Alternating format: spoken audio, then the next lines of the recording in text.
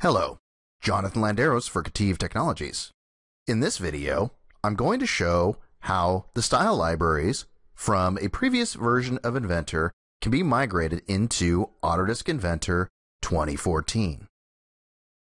This time, however, I'm going to do something a little bit different than I've done before. Instead of migrating all of my 2013 libraries to 2014 in their entirety, I'm only going to copy the styles that I've created.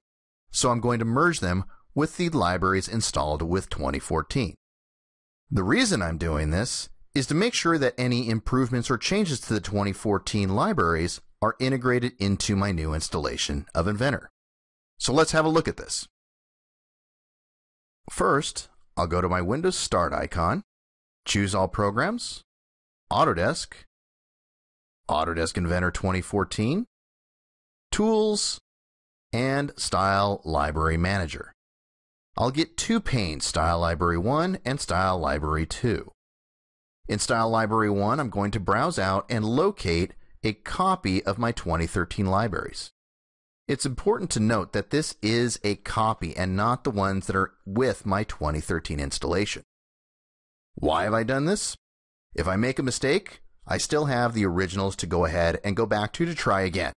And also, if I need to continue to use 2013 on a legacy project, I still have those styles safe and sound. Now, I'm going to go ahead to the second pane and browse to the location of my libraries for 2014.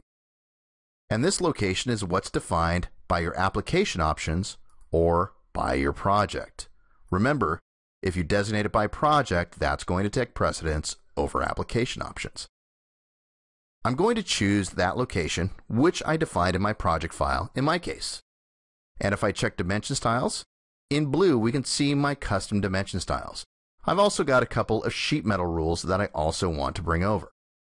Now none of these will come over until they migrated, so I'll click the Migrate button down at the bottom of the pane.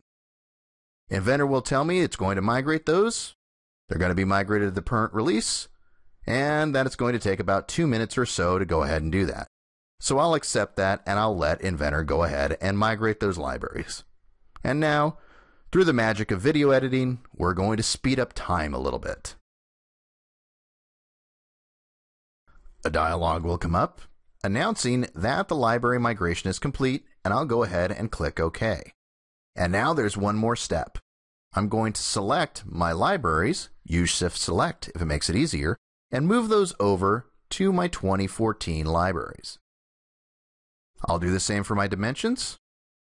I'm going to use Control left click this time and move those over as well. Now that that's completed, my 2013 libraries are converted to 2014 libraries and they're ready to go ahead and use in my new installation.